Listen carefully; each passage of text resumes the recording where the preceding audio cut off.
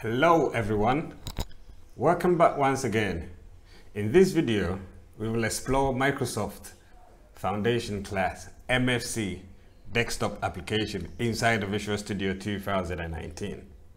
But before we get started, please make sure you subscribe to the channel if you haven't, because I've got lots of videos coming up. The Microsoft Foundation class MFC library provides an object-oriented wrapper over much of the Win32 and COM APIs. It can be used to create very simple desktop applications, but is most useful when you need to develop more complex user interfaces with multiple controls.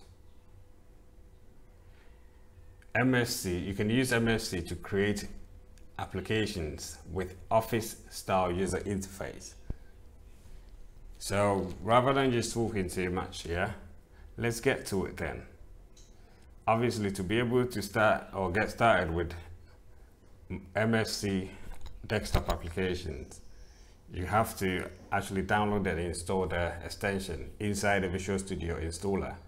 So you have to open the Visual Studio installer if you haven't. As you can see on the screen, I've got the Visual Studio installer open. So I'm just going to use the Visual Studio Community 2019. So I'm just going to click on the the modify bit here. So once we clicked on the modify bit, then we click on the individual components. So we scroll down.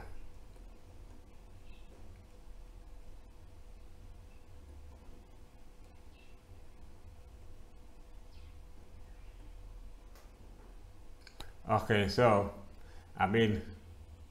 my computer is x64, so you have to look at the architectures and actually choose whatever is applicable to you. So once you click on that, after you can see I've checked on this box here. So this includes headers and libraries for the development of MFC applications, including the multi-byte character sets, MBCS. So once you click on this bit here, then you can download and install it. Yeah, so I've actually done that, so there's no need for that, right? So once you've actually sorted that bit, then we can close the VS installer. So once you've actually downloaded and installed the MFC extension for Visual Studio 2019, then we can go ahead and click on the create a new project. So as you can see here, I've already selected C++, and as you can see here, we've actually got a new application templates added to the template list here. So here, as you can, we've got MFC dynamic link library, so MFC DLL. So this is for creating an MFC DLL, and we've got an ActiveX control as well. So we can scroll down, or we could just write MFC here.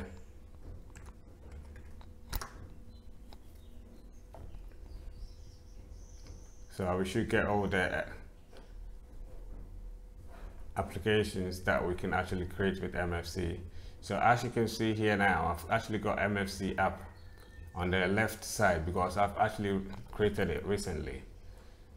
So just gonna wait. We scroll down.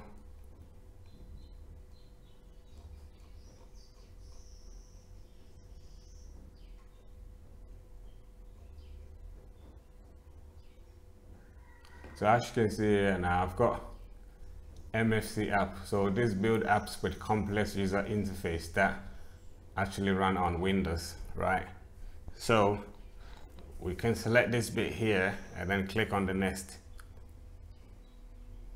So here, obviously, we can configure the application details by setting the solution name and whatnot, but we're not going to look too much into this. So we're just going to click on the create.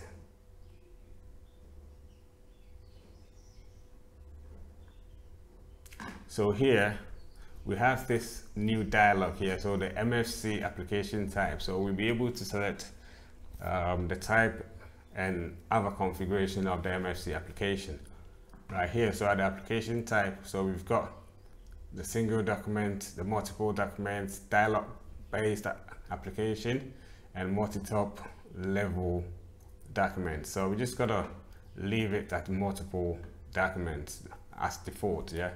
So this application type options is with a tabbed documents, document view architecture. So this will actually create like a document style application, right? So here we can select a compound document.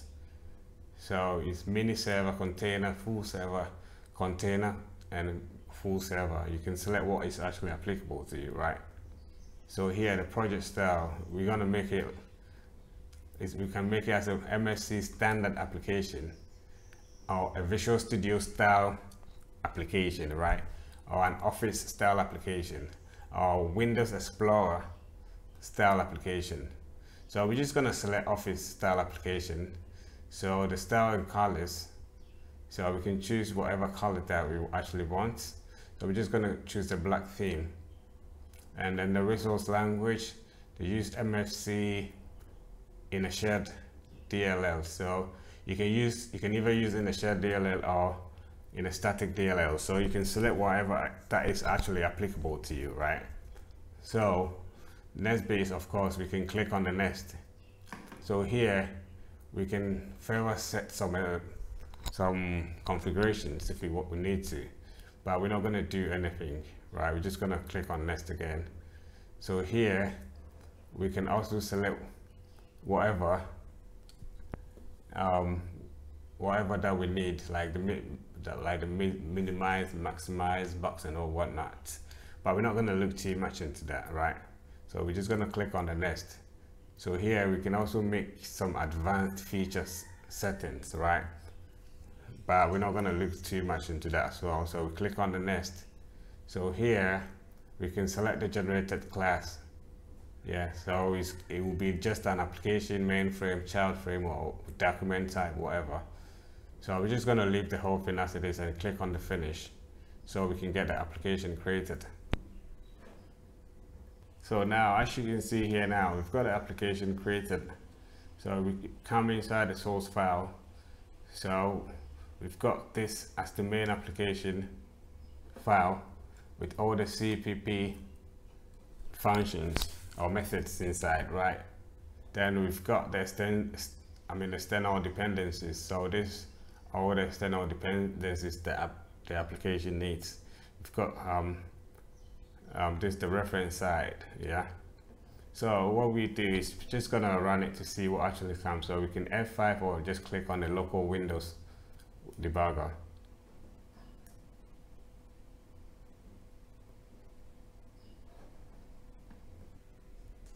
So as you can see here now, this is the application that we've actually created, the MFC application.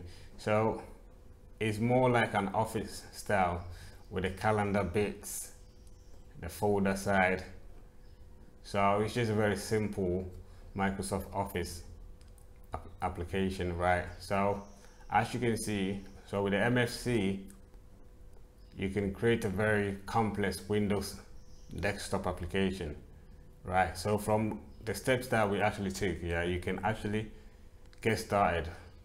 You can start with a blank MFC application and build whatever application that you actually want. You can do that by just selecting the MFC application, right? So I'm just going to leave this video here. So right now you can actually explore the files further yourself, and I hope this helps you to get started. So once again, if you actually haven't subscribed to the channel, please make sure you do, because I've got lots of videos coming up. And I hope you have a lovely morning, evening, afternoon, wherever you are. Bless. Stay in peace. Bye bye.